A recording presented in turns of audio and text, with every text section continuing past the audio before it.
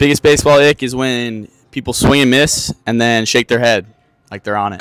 When people got too much stuff on, too much accessories. I'd say running back to the dugout after a strikeout. Guys wearing white socks under their long pants or their tweeners or white undershirts. This guy! Friedberg's my ick.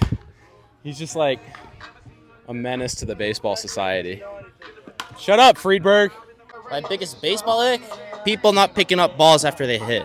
My biggest baseball ick is when the umpire rings you up on balls outside the zone.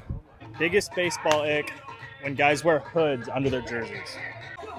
A hitter shaking his head after taking a strike down the middle. My biggest baseball ick is when the pitcher gives up a bomb and then they point up like it's a fly ball. Biggest baseball ick is pants above the knees. My biggest baseball ick. Ooh.